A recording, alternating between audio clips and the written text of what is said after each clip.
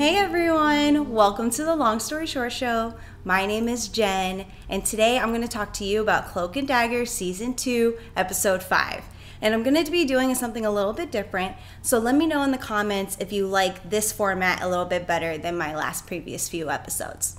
So I'm going to jump right into my favorite character, Detective Bridget O'Reilly. She's been going through a lot. She just realized she was split in half, and there's like an evil version of her out there wreaking havoc, wreaking mayhem, and recently is stuck in the rabbit hole searching for a way out. But since she is half a human, she needed Tandy's help to get out, but Tandy broke the rules last episode, so that girl's stuck in there. Meanwhile, we have the good Bridget, or the docile Bridget, out in the real world trying to figure out how to get back to her normal self. We keep seeing these scenes of her at the shooting range, and she's practicing her shooting. And every single time she brings that target in to look at it, she is way off. Doesn't even get close to the person cut out. It's always way over to the side. And we see her visiting the old hotel room that the evil Bridget had, and she's looking at all the information and the evidence that the evil Bridget put together. And my theory is that since the host that was exposed to the Roxanne ingredient or vaccine, whatever we want to call it right now, they are split into two. So I think that we are going to be needing that evil Bridget back in the rabbit hole in order to create a whole complete Detective Bridget O'Reilly.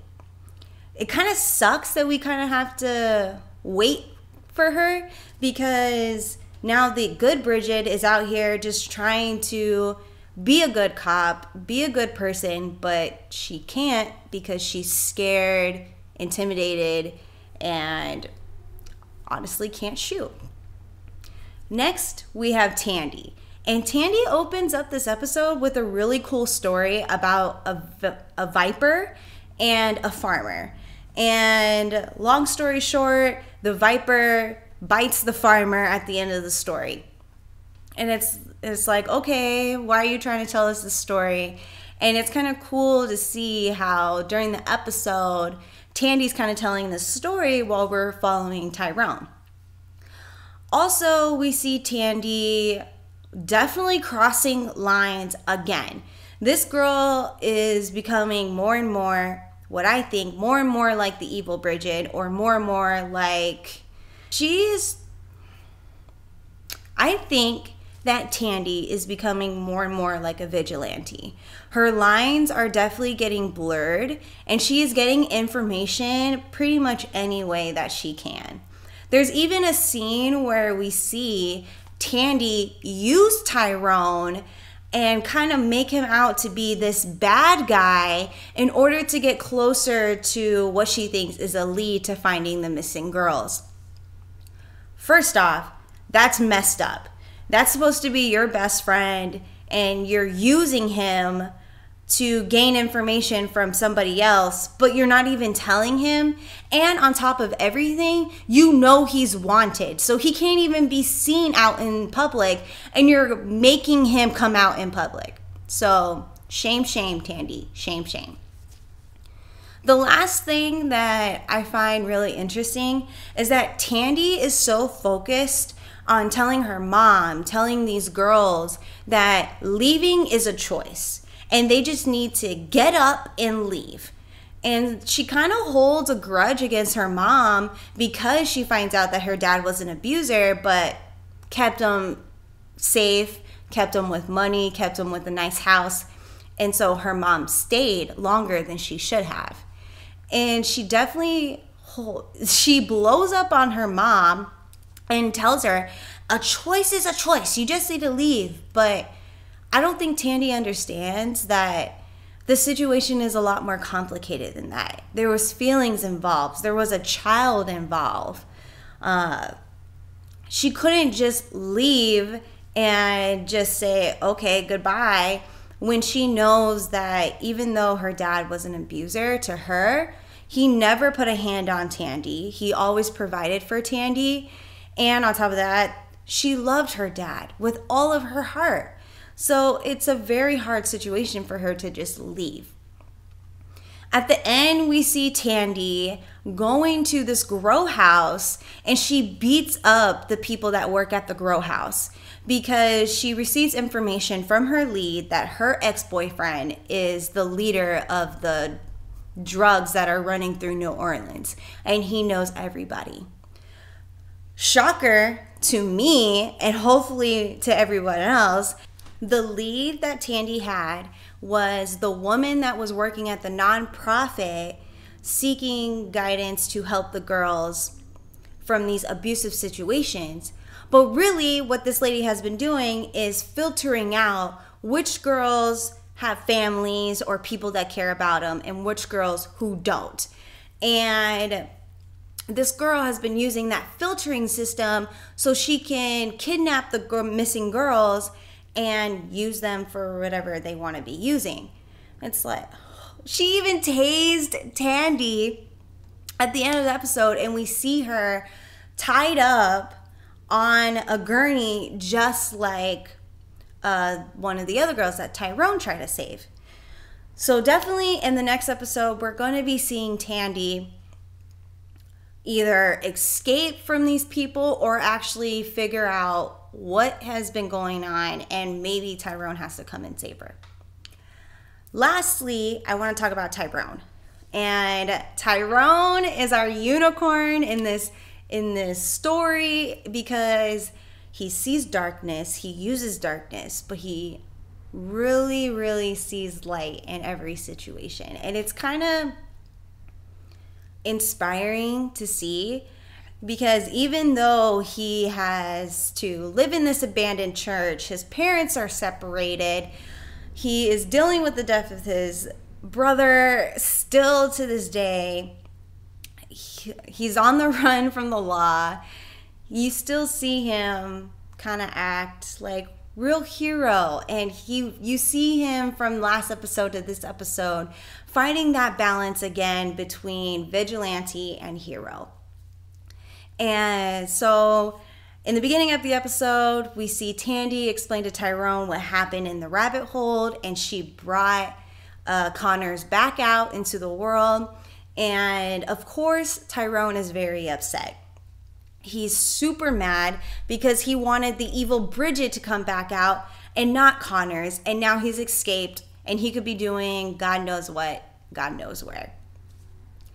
Tyrone uses his new lessons that he learned from his girlfriend about voodoo and calls upon the Divay of Justice to help him find Connors.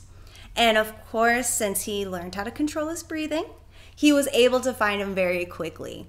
And Connors actually wants to turn himself in. He has learned his lesson while he's been waiting in that rabbit hole, and he was saying that it was his own personal nightmare, just him and his thoughts and reflections of his past decisions. So honestly, he is ready to turn himself in, to be a good guy, and to let Tyrone live a normal life. But we find out in this episode that his uncle is the fat man from the last episode. So if you missed last episode, there's a fat man that's in cahoots with the government of Louisiana, and he was there at a public hearing to try and determine whether or not they're going to do an investigation on a police officer. And the fat man nodded at Tyrone's mom, and then she said no, which caused the investigation to end right then and there. And of course, the public is very upset about it. So fast forward, Connors tells Tyrone that his uncle has all these connections and they need to find a file in order to fully relieve Tyrone from this seclusion and also to go back to a normal life and to save the city. So who does Tyrone bring Connors to? his dad, which I think is amazing that we see his dad hanging out in the old neighborhood, and he is finishing off the cloak that we see back in season 1. And the cloak is so cool to see that his dad is finishing it. So hopefully by the end of season 2, we actually see Tyrone utilize the cloak and also kind of have this closure, because that cloak that his dad is finishing was supposed to be his brother's, Billy. What else happened? So after Tyrone brought Connors to his dad, he gets all the information from Connors and goes on this mission to try and find the file. Long story short, he doesn't find it, and he's super upset about it. Takes Connors back to the church by himself and grills him. And Connors is telling him, like, look, I don't know what happened to the file. I know I gave you all the information that I know. Let's pretty much work together. And we see in that moment that Tyrone has every opportunity to kill Connors, to drop him off in the ocean, to drop him off somewhere else, to just drop him off at the police station, but he doesn't. And he keeps Connors there, from my understanding, at the church. So a lot has been going on in this episode and this season of Cloak and Dagger in general, and I think that all of these little loose ends are going to be tied up pretty soon. Based on the flow that's going on in this show, it kind of seems that season 2 might be a little bit shorter than season 1, just because they are moving a lot quicker than what I thought they were going to be doing.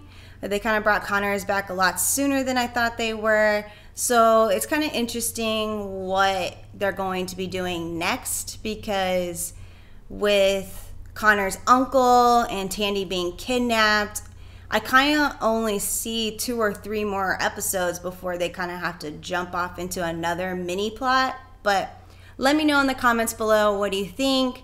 And don't forget to follow us at Long Story Short Show on YouTube. And please follow me at ThePhilarican1 on Instagram and everywhere else that you can find me.